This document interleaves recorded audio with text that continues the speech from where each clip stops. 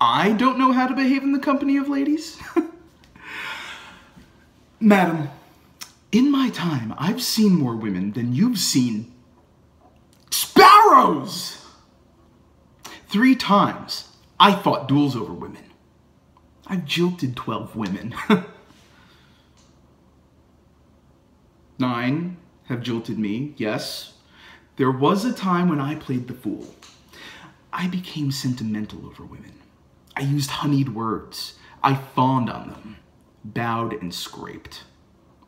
I've loved, suffered, sighed at the moon. I became limp, melted, shivered.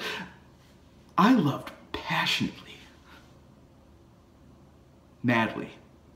Every which way, devil take me. I chattered away like a magpie about the emancipation of women.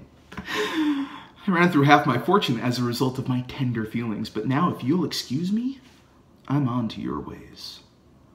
I've had enough. Dark eyes, passionate eyes, ruby lips, dimpled cheeks, the moon, whispers, bated breath, for all of it. I wouldn't give a good goddamn.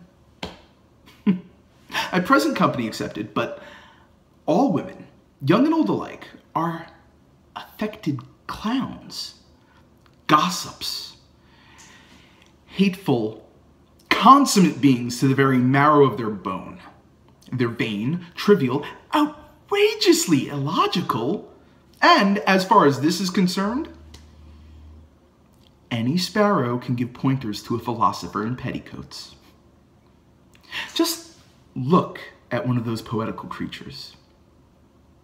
Muslin, ethereal demigoddess, 1,000 raptures, and then you look into her soul.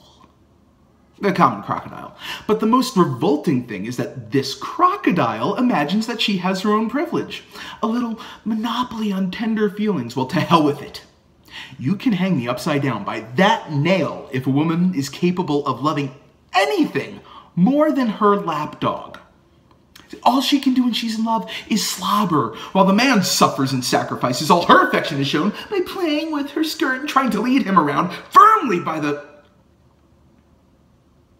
nose. Now, you yourself have the misfortune of being a woman.